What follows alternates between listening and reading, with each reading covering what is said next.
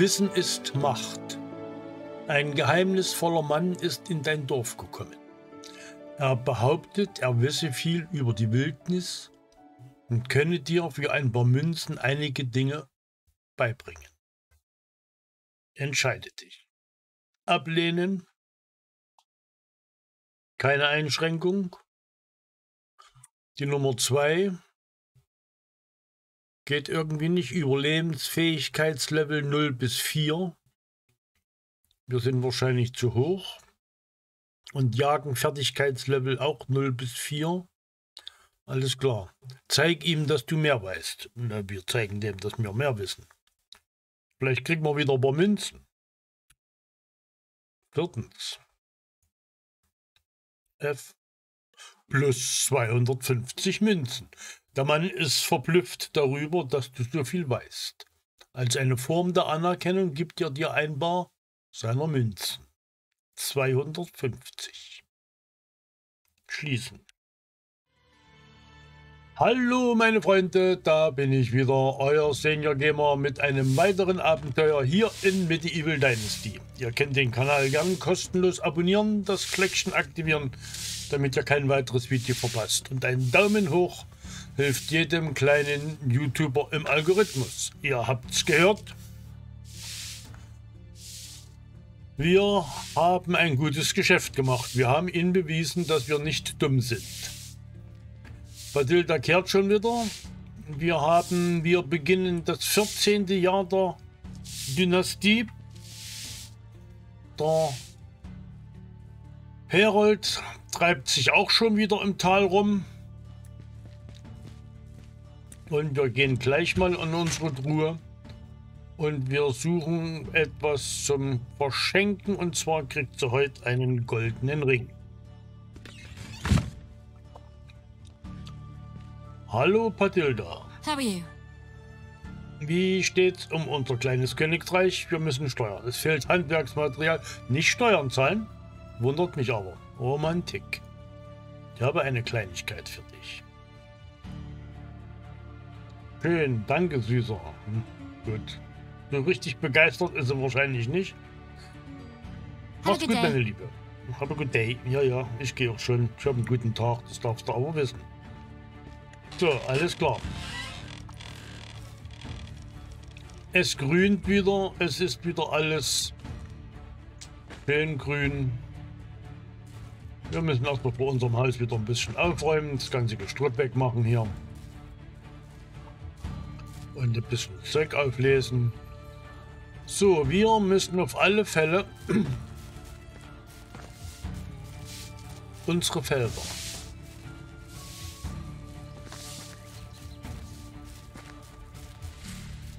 Ach, hier sieht da wieder aus. Halt, gleich mal in die Bauhütte gucken, was da wieder über den Winter kaputt gegangen ist.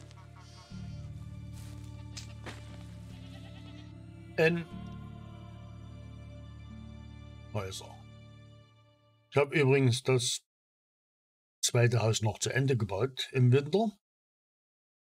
Das hier werden wir gleich mal umbenennen. F, wer ist da drin? Drogomira und Samogost. Also, H. Ich schiebe mal mein Mikro beiseite. Drogomira und Samogost. Und Enter. Alles klar. Jetzt haben wir noch 2 Häuser frei, also für 4 Personen. Wir sind jetzt 180 Personen in unserem Dorf. Wir müssen, 20.793 müssen wir an Steuern bezahlen. Die haben ein ganz schönes Rad ab. Naja, nützt ja nichts. Nützt ja nichts. Irgendwann, wenn wir nichts mehr bauen, bleibt das konstant, denke ich mir. Ich hoffe es mal. Nicht, dass die dann noch irgendeine Sondersteuer erheben. So. Wir wollten ja auch unsere Felder anschauen. Wir gucken erstmal vor, wie es so aussieht. Ja, ist klar. Der Roggen wird geerntet. Und der Hafer geht nachher drauf. Das ist der Roggen. So. Warum zeigt mir das nichts an?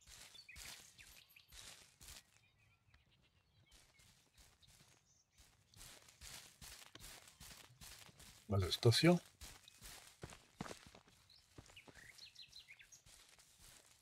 Das Roggenweizen. Ah, jetzt zeigt es Roggen. Alles klar. Die haben Werkzeug. Und da müssen wir gleich erstmal in unsere Felder rein, müssen die wieder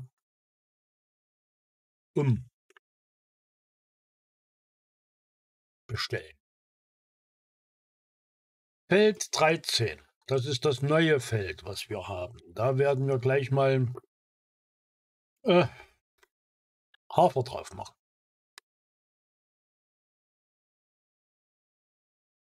Da machen wir Hafer drauf. Brauchen wir.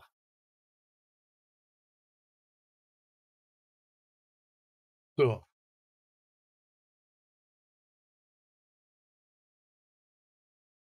So, bestätigen. So, jetzt geht's von oben weiter. Hier F.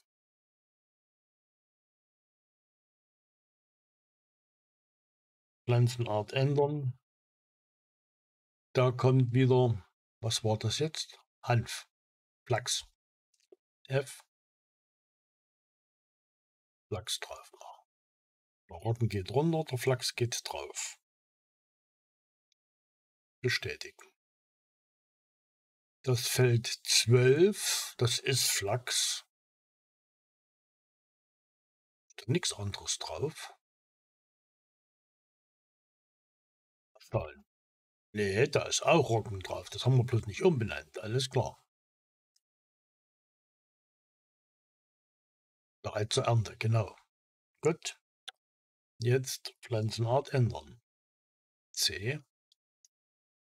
Da kommt Flachs drauf. F. Flachs.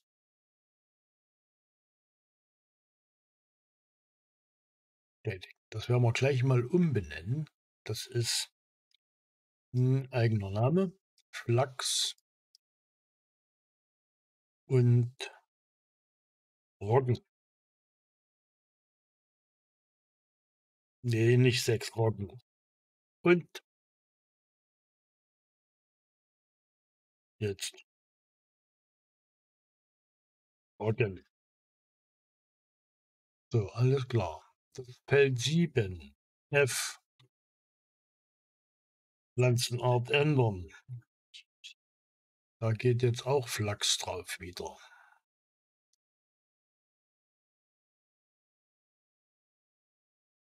Bestätigen. So, das Feld 6. Da geht jetzt auch Flachs drauf. Das ist immer eine mühselige Arbeit, hier das alles umfriemeln. So, 8.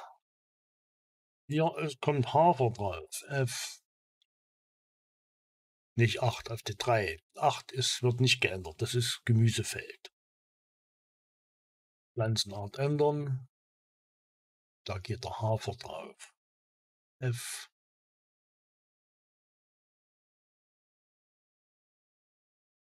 Bestätigen. Feld 11.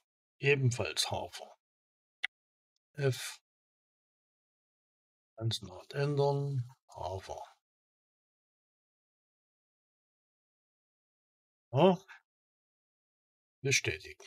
Dann haben wir Kohl, Mohn, Roggen und Weizen. Da geht Weizen drauf. Der Weizen ist noch nicht fertig, alles klar. Dann haben wir hier Weizen. Der ist auch noch nicht fertig. Und hier auch nochmal Weizen und Roggen. Da ist Roggen drauf, da geht nachher Weizen drauf. Alles klar. So, D, F und da geht der Weizen drauf. Der Sommerweizen.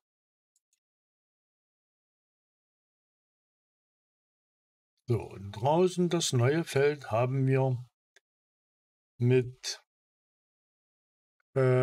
Hafer gemacht. Und da müssen wir jetzt schauen. Das müssen wir umbenennen. Das wird erstmal, nennen wir erstmal Hafer. Mal sehen, was wir später nochmal drauf machen.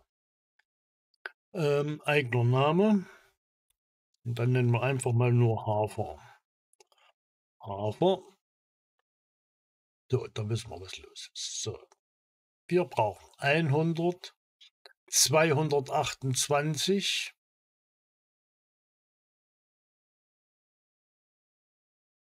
330 Mal brauchen wir Hafer. Müssen wir uns Saatgut besorgen. Weil ja nichts da ist. Zum Glück müssen die ja erstmal das Zeug runterhauen. Und wir suchen uns gleich mal was zum Verkaufen. Die haben alle neues Geld. Ehe wir jetzt irgendwelche Quests uns drum kümmern und irgendwelche Sachen anschauen, wo Quests sind, werden wir erst einmal ein paar Taschen produzieren. Nochmal. Das Übliche. Brauchen wir Leder. F. Und dann machen wir 420 müsste gehen. Bestätigen. Q. R, E, F. 140 Säckchen machen wir jetzt. Die müssen wir verkaufen.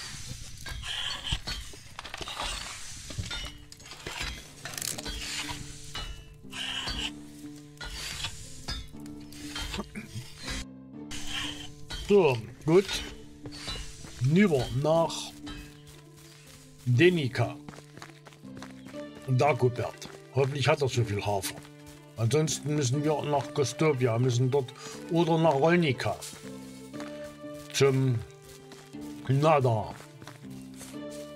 Der hat ja meistens auch den Hafer. Hoffe ich mal. Haferkorn brauchen wir.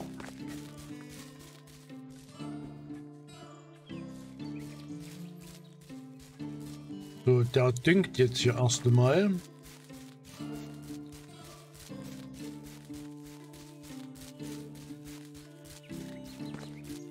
So, ehe wir uns um irgendetwas anderes kümmern, brauchen wir das Saatgut.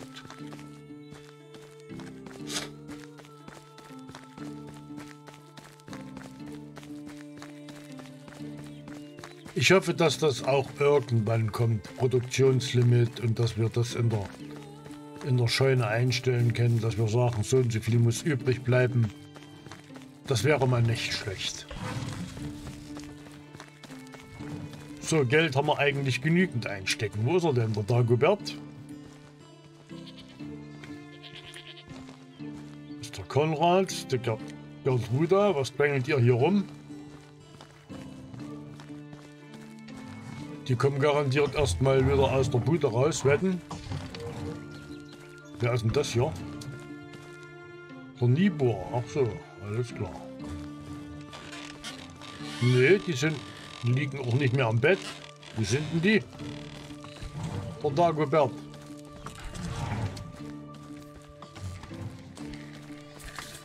Jetzt müsste doch langsam hier hin sein. Hier ist er doch. Grüß dich. Jawohl, zeig mir deine Ware. Ich brauche Hafer. Hat er hier 58. F, E, F und Haferkorn hat er 153. Alles klar. Gut, denn jetzt verkaufe ich dir ein paar Säckchen. Da hole ich mir mein Geld wieder zurück. Alles klar. Gut, was habe ich noch was für dich? Ne. Das gebratene Fischfilet, das kann ich dir noch verkaufen. F, E, F. Gut. Das ist schon rot, das kann raus. So, das sind zusammen jetzt 208. Also, Lebwohl brauchen wir noch rund 130. So, jetzt gucken wir bei der Mathilda, die hat einen Quest. Hoffentlich wird er... F5. Bestimmt Zickenkrieg. Hallo. Kann ich dir bei etwas helfen? Entschuldige, hast du irgendwas? Wolle? Brauchst du welche? Ich hole Wolle für dich. Alles klar, die kaufe ich dir doch ab. Hail, friend. Ja, ja, mach's gut. Ich muss erst mal gucken, wie viel du brauchst, Wolle. Sie braucht 5 mal Wolle. Na gut, Mathilda. Hello there. Ja, zeig mir mal deine Only the Ware. best products here. Ja, ja, the best products hier. Hab noch nicht so der Großkusch. Wolle brauchst du, nicht best products. Wolle. F, 5 mal kaufe ich dir ab. Die bringe ich dir gleich wieder. Bestätigen, alles klar. Noch nochmal, zeig mir deine Ware. Whatever you need, I've got it. F, ja, ja. Jetzt kriegst du noch ein paar Säckchen von mir. F, E, F. Mach's gut. Goodbye. Wo ist sie denn? Hier ist die Wolle. Gut, das hat man jetzt so gleich mal auf die Schnelle noch ein Quest mit erledigt. Und jetzt gucken wir hier rüber zur Ginga, die braucht die restlichen Säckchen. Mal sehen, was man da noch verkaufen kann. Ginga, bleibst du hier. Hello. Zeig Only mir the deine best Ware. products here. Ich habe noch ein paar Säckchen, habe ich noch, die deine Mutter nicht kaufen konnte. So, was habe ich noch dabei? Das Fladenbrot esse ich selber. Hafer, Haferkorn. Ah, wir müssen übrigens noch die Stecke kriegen. Klamotten wieder wechseln. Wir rennen schon wieder. Was hat's noch? 897. Da kriegst du mal diesen einen Trinkschlauch noch. Ja, was haben wir denn noch? Wollgarn habe ich noch eins. Alles klar, das verkaufe ich dir auch. Das sind noch 707. Alles klar, das hole ich mir bei Gelegenheit auch noch. Alles klar, mach's gut. Goodbye. Ja, ja, tschüss. So, und jetzt müssen wir laufen hier. Mal gucken, gleich mal ist ein Rollnika ein Quest. Da ist keiner, aber wir haben zu Hause 3. Alles klar. Wir laufen jetzt nach Rollnika. Laufen hier mal querfeld ein. Nimm mal den Bogen in der Hand, mein Freund. Nicht, dass hier sich was rumtreibt hier unten.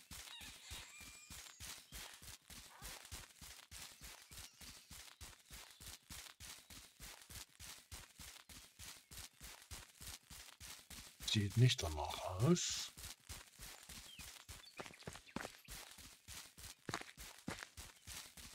Gut, wir legen uns mit, machen wir mal hier einen Wegpunkt, legen wir uns mal. Da musst du jetzt mal durchs Wasser. Da musst du jetzt durch. Vielleicht mal ein bisschen schwimmen.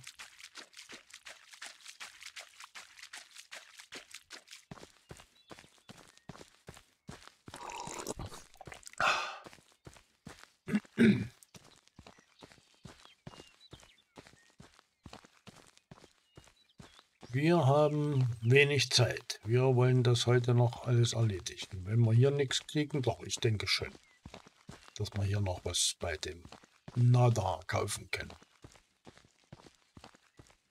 Nur mal das Ufer im Auge behalten, nicht, dass sich da irgendwo was rumtreibt. Vorne ist die Brücke, hier liegen Fässer wieder rum.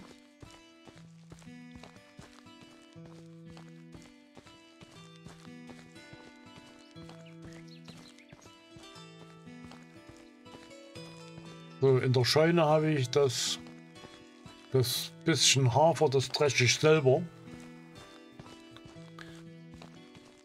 Wenn ich nachher zurück bin und alles, was mit Hafer zusammenhängt, habe ich den ja schon weggenommen in der Produktion. So, was haben wir denn hier drin? Gar nichts, alles klar. Die haben wir schon mal geplündert. Und hier scheint dann auch nichts drin zu sein. Da ist auch nichts drin, alles klar. Wir laufen jetzt hier am Fluss erstmal lang. Hier müssen wir auch aufpassen. Hier sind irgendwo Wölfe unterwegs. Das ist die Wolfsgegend. Hier ist die Brücke. Genau. Müssen wir aufpassen. So, jetzt, wenn wir auf dem Weg sind, ist alles gegessen. Da passiert nichts mehr. Da kommen keine Wölfe mehr raus.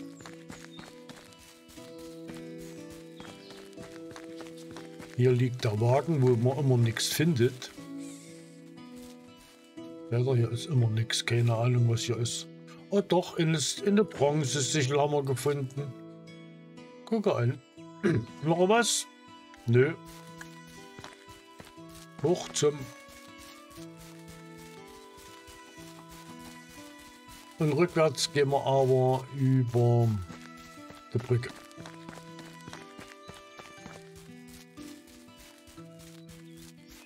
Wir werden uns auch demnächst noch einen Stall bauen und da werden wir uns mal ein paar Esel zulegen.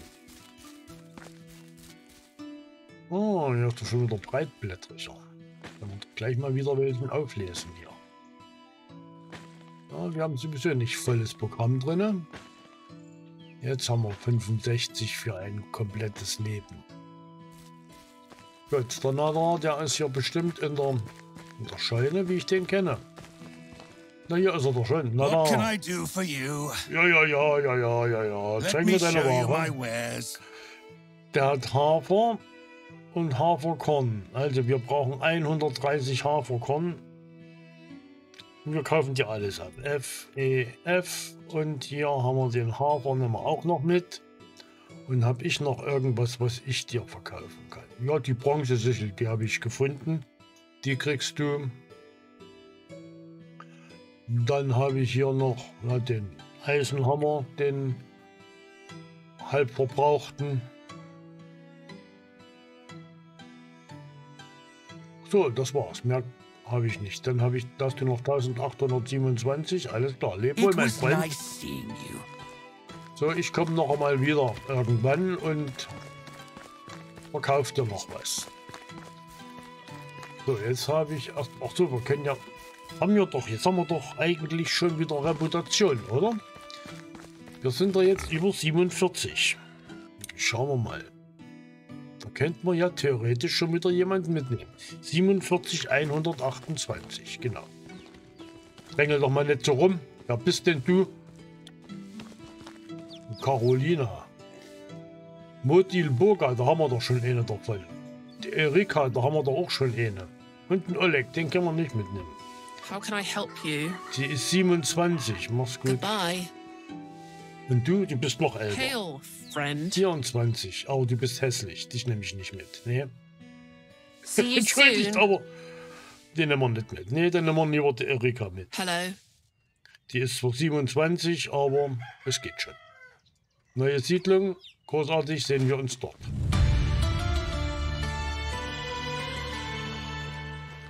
So. N, die kriegt jetzt gleich mal ein Haus. Eins von den neuen hier.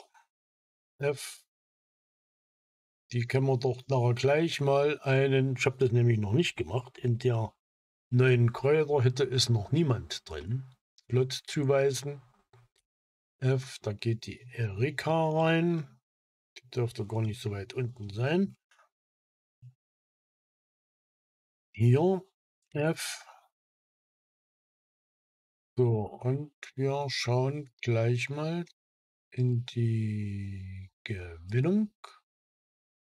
Kräuterhütte 2, F, da haben wir wenigstens erstmal eine drin. F. Und da geht unsere neue. Wieso ist denn die jetzt? Hat die noch? Die hat eine 2, F. Kräuterkundler, F. Alles klar. Was? Die hat kein Wasser? Pass auf. Ein Quatsch.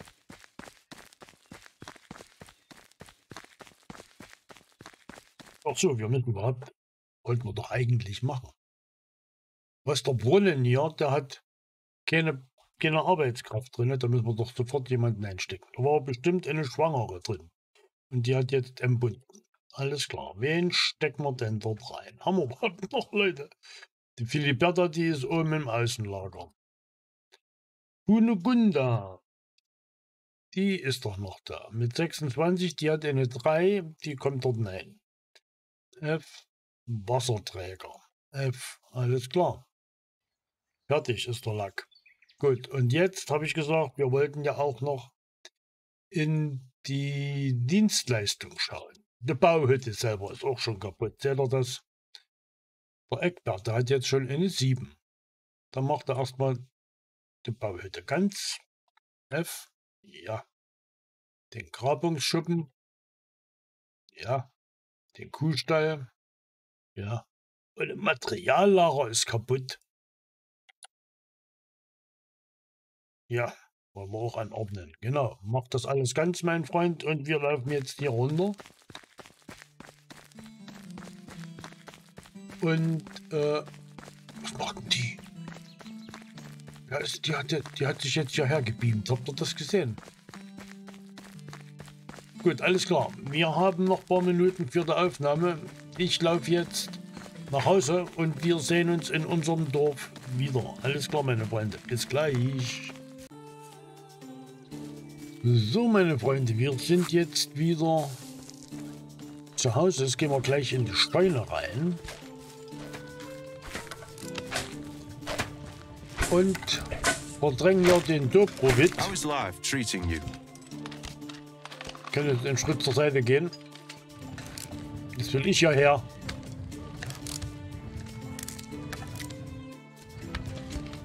So, dann wollen wir das Haferkorn dreschen.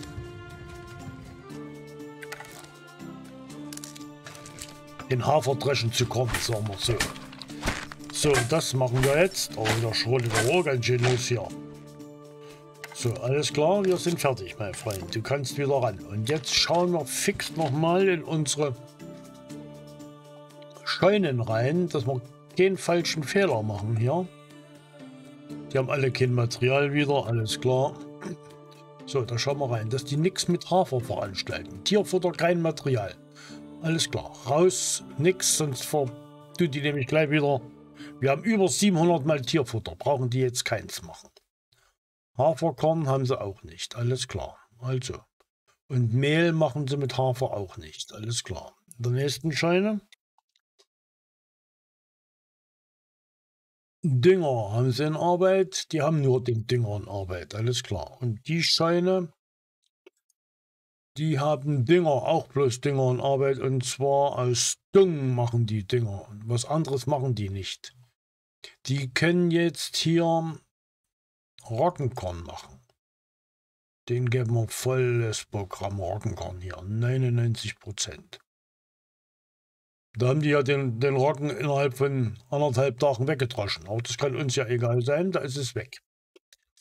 Gut, und jetzt schaffen wir nämlich unter Haferkorn, schaffen wir jetzt in der Materiallager. Ach, hier haben wir noch einen Eimer mit Wasser, den können wir da mal austrinken.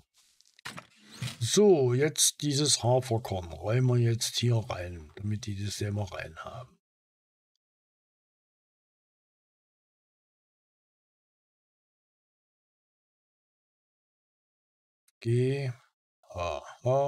Was?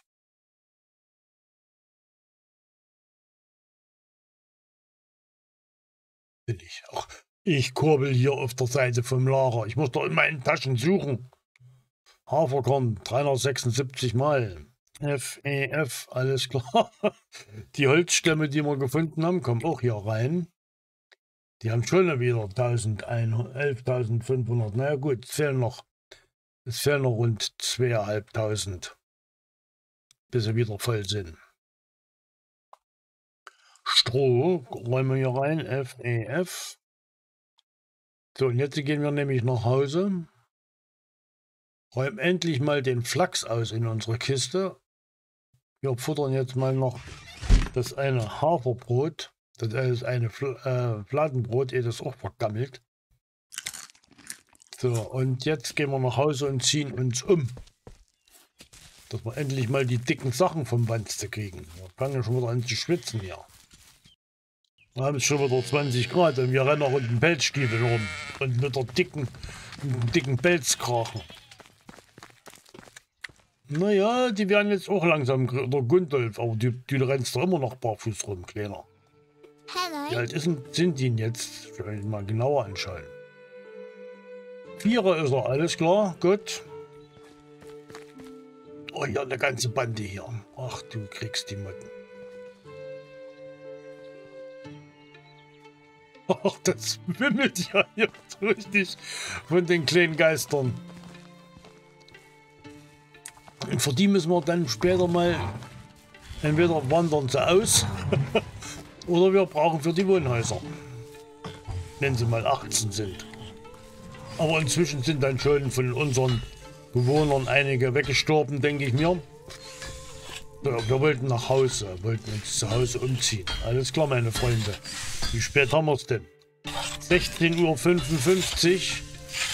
Der Rasimir, der zieht sich jetzt um und schaut mal, was er noch machen kann. Ich denke mal, wir werden anfangen, mal hier so ein Haus frisch das Dach zu decken. Aber die steht gerade drin und schwenkt, die ist schwanger, da kann man das Dach nicht abreißen, sonst wisst ihr nicht, wohin damit. Naja, siehst du, das ist die Erika. Naja, gut, alles klar. Aber verputzen können wir die Häuser langsam mal, denke ich mir, dass die alle so weiß sind wie unseres. Schauen wir gleich mal, was haben wir denn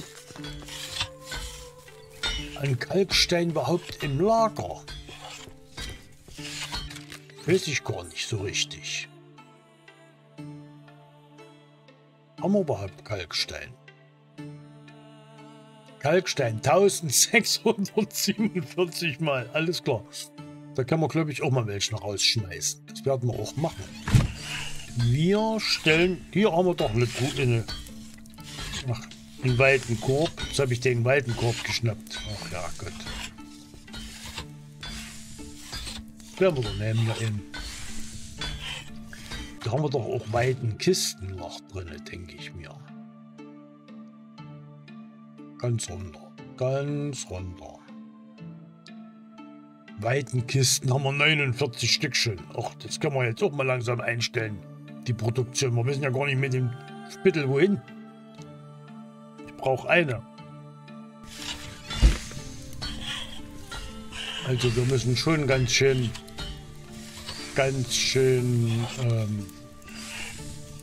nochmal feintunen in unsere Produktion. So, gut. Jetzt stellen wir mal hier so eine weiten Kiste hin. Ganz weiten Korb. Ne, den räumen wir nicht hin. Vielleicht doch wieder die weiten Kiste. Die hauen wir jetzt mal hierher. So, und jetzt schnappen wir uns die. Und schieben sie mal nach hier hin. Ja, nicht so weit. Das war wieder zu weit. Jetzt schnappen wir sie und stellen sie so hin. Dazu war es nicht geplant, aber das kriegen wir auch noch hin.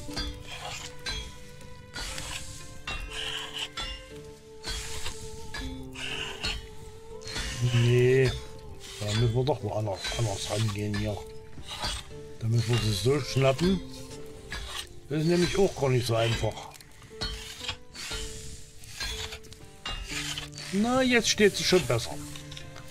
Alles klar, jetzt nehmen wir nämlich hier drinnen mal den Kalkstein raus. Da haben wir nämlich schon wieder, wie viel waren das? 1600 Kilo sind wir da schon wieder mal leichter hier drin.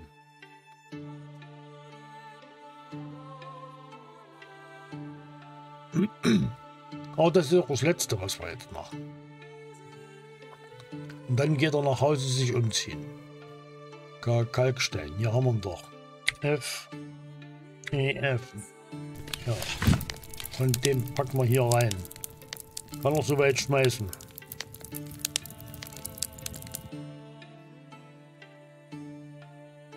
Kalkstein.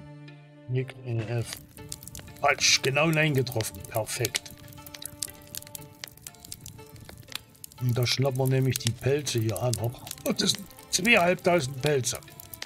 Na klasse. Und da stellen wir nämlich jetzt erstmal hier den weiten Korb hierher. Den wir hier weggezerrt haben, den stellen wir gleich wieder hierher. Das fällt da auch noch um. Müssen wir weiter hierher blicken, denke ich mir. Weiten Korb. Ja, jetzt. Und jetzt können wir den können wir auch schnappen und ein Stück nach hinten schieben. Perfekt, steht perfekt. Und jetzt kommen die Pelze wieder rein. Die 3000. 2506. Gut, alles klar. XEF. Nein, Klatsch. Bitteschön. Dann ist es. Und es ist nun inzwischen schon nach 18 Uhr geworden. Ihr seht, die Fackeln brennen.